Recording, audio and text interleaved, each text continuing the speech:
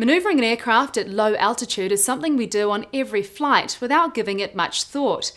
While it's not much different than manoeuvring at altitude, the slow speed and low altitude decrease the margins for error.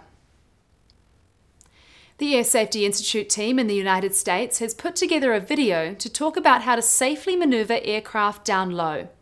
Even if you are an experienced pilot, it's well worth having a look at this video to familiarise yourself with steps you can take to keep safe and do the right thing when manoeuvring at low altitude. Apart from the reference to American football, which some of us in New Zealand may not understand, this video will give you food for thought. We're looking forward to your feedback.